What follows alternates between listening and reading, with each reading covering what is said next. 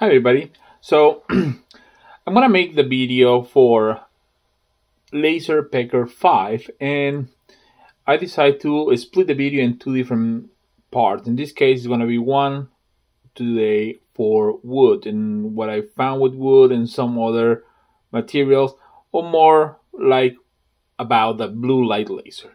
So first of all, I wanna say it's a smaller area that advertise. It has some limitations on the curves that is understandable because the kind of lens that they're using. And if you are aware of that and you can manage yourself with that, I'm gonna say that is perfectly fine. Now, I did the test with the infrared or the fiber, the 20-watt fiber, and I'm pretty impressed. I'm gonna be doing some other comparisons and tests. Now the blue light behaves pretty much just like the Ultra. There is no difference on how it behaves. I did notice though that it tends to be a little bit more powerful, and again that's because the lens using on the Ultra has more dispersion than the one using on the LaserPecker. With that being said, a smaller area like a regular fiber laser will give you a better concentration of power for your work. So let me show you first. This is on regular wood and you can see that this is pretty even. I mean, it did a great job on this. Now, one of the things that I'm gonna say that Xtool is years ahead is software. Both claim the works with Lightburn. Both are really glitchy with Lightburn. I wouldn't recommend anyone buying any of these two machines thinking that they are going to use Lightburn. So if you are thinking on Lightburn, get a real fiber, like a real gullible fiber, a UV laser, or something like that. Don't get these guys because they don't really work. Their software, LaserPecker, in my opinion, is on the very early stages. They need to improve that hundreds of times. They are way behind. It's usable, absolutely. Takes time to get used to. I never use it like I'm doing it right now, and I personally don't like it much. But it has some things that are kind of cool to use here and there. The speed, because how the software works on a vector file, this was an engraved on a vector file. It's interesting because the laser starts and goes with one of the elements.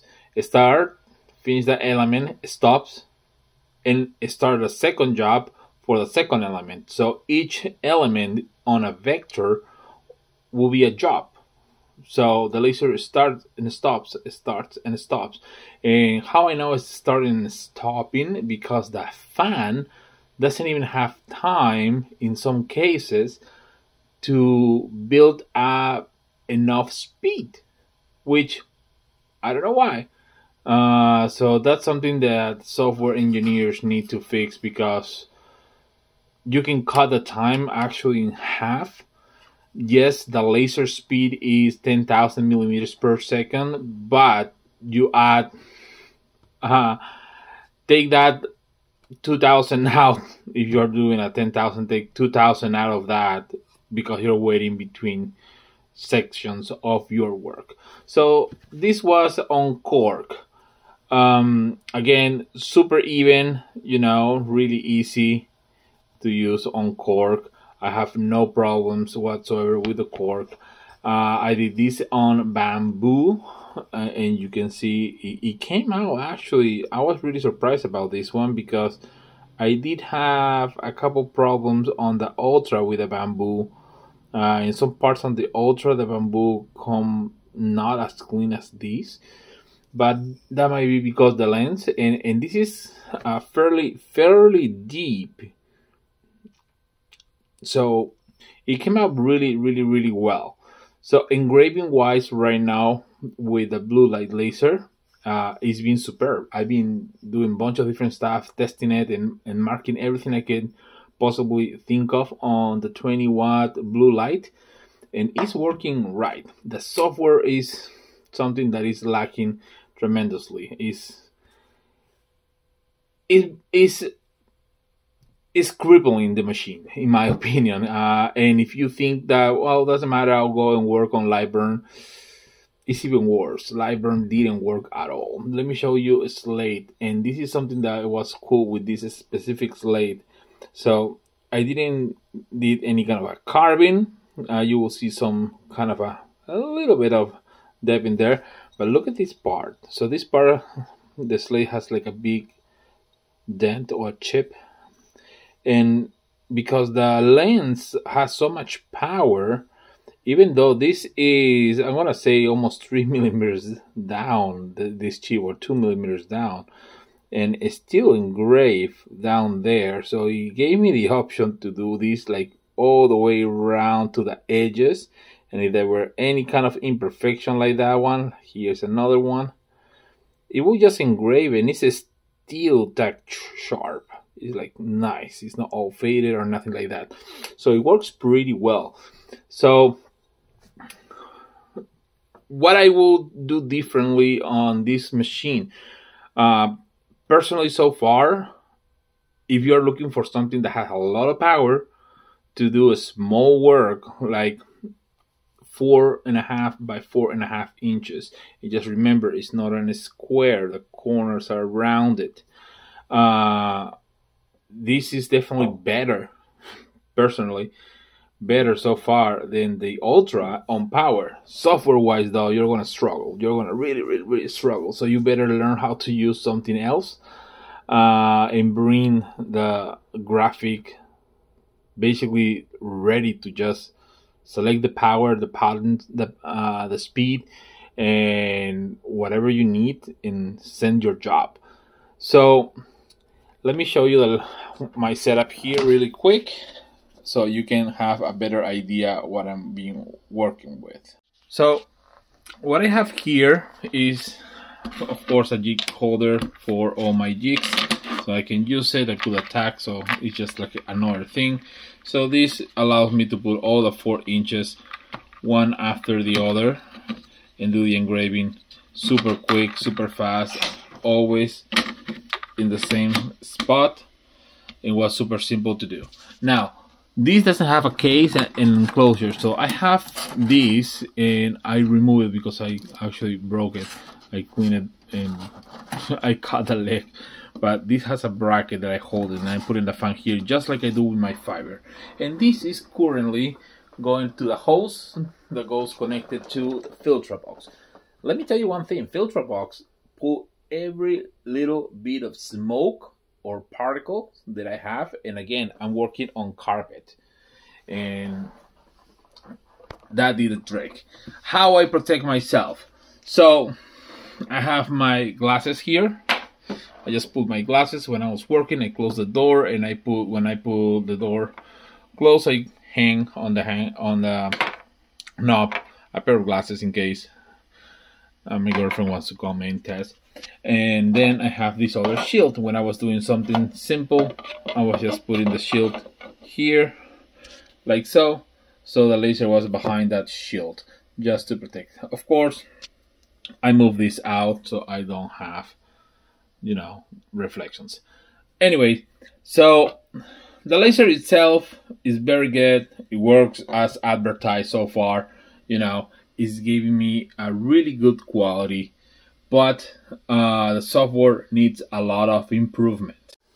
Now the price definitely is a lot cheaper than F1 Ultra. There's a bunch of things that you don't have with this machine than you have with the Ultra, like the full enclosure, and those are add-ons, and all those things adds to the price. So this is a $2,800 20-watt fiber laser, 20-watt blue light laser, and it really is a great machine so far. I mean, for small things, they really have the good idea of using the proper lens for the power that they are trying to deliver. So at 20 watt, you are getting the whole 20 watt on your material, and you are getting really good quality. Now, if you are doing something like, you know, Monarch Pine. Monarch Pine have an amazing collection of jewelry and metal items for you to sell. Like, you wanna make, let's say, on metal Monarch Pine. I don't have it here. I was looking for it, but I don't have it here. This is some secret message letter, so you have a little letter here, and goes the envelope thing here and all that. So those are stainless steel. So just thinking on a fiber laser, how I work on a real fiber laser, no these dual lasers. Usually when I'm gonna do small things, nothing major, nothing big, I go with a 65, I believe 67 millimeters or the 100 millimeters lens. That means that my area is 100 by 100. It's in a square. So this is 100 by 100, and I made only 4. The F1 Ultra is 200 by 200. So I get it. It's great to have a huge jig on your machine. But there is something that is hilarious that I don't understand how people don't see it. And I'm gonna use this as a graphic. If your laser starts here and here, this distance is shorter than this distance. So you're going in a diagonal to the 200 here. You're having a lot of dispersion of light going out. And at the end of the day, the quality of your engraving is not the best. Also, you will need to slow down your engraving. So that's one of the reasons I don't do jigs that cover the entire area. Not because I think it's too big. No, I mean, it's fine, but I don't think the power of the laser is enough to cover it properly. Unless they fix on the software someone that says that when it's in this position, the laser head is there, because it's an automatic lift. So this can be focused up and down via software. So if you're doing that and you have your laser, again, let's put it like this in the same way. You have your laser here and it's pointing something in this area. Maybe the laser head needs to be just there. But in the moment you start focusing down this area, your laser head should go down or do something, unless you put something to compensate for this power loss. Because I don't believe they are doing the right thing, having the biggest possible area with a smaller power source. So you have, for example, a 30-watt fiber instead the 20. The 200 is kind of in the limit of what I will use. And if you ask any person on the fiber industry, the manufacturer and sell the fiber lasers, like Hotian Laser, the one I use personally, when they sell you the machine, they ask you what lenses you want. And they also tell you, we don't recommend anything bigger than this or bigger than that, depending on the power of your laser. And I have a 50 watt on the fiber, and the maximum lens that they recommend me was for a 200 by 200. So if that was the maximum with a 50 watt JPT, which is the same source of the Xtool, let's say LaserPecker has the same source, it's a 20 watt. Why Xtool is using 200? So it's already running that laser thin. So as much as people think that LaserPecker is a baby company compared to Xtool, maybe yes, at least via software. But like I said a little bit ago, I believe they're doing the right thing with the distance and the size of the working area. So far, even though it's the blue light, my testing so far and getting used to it, this looks amazing. I don't know, this looks like print. And I gotta tell you, for the cost, I get a good extraction fan, put the hose like I do on my fiber laser, and I roll with this. So I'm gonna be checking more stuff. I'm gonna be doing another video just on how it works and different things, and then I'm gonna do one more video after I learn a little bit more on the software, when I'm gonna be running both lasers at the same time to compare speeds. So we're gonna have a timer, we're gonna have the Ultra running a business card, and then LaserPecker running the business card to see how they perform. And with the same settings, same quality, same everything, we're going to find who did better. So I hope you guys like this video. I hope you guys kind of see where I was going with this and try to explain how this is working. I believe LaserPecker is doing the right thing, but I also believe they are years behind on software. So be aware of that. I'm not affiliated with LaserPecker.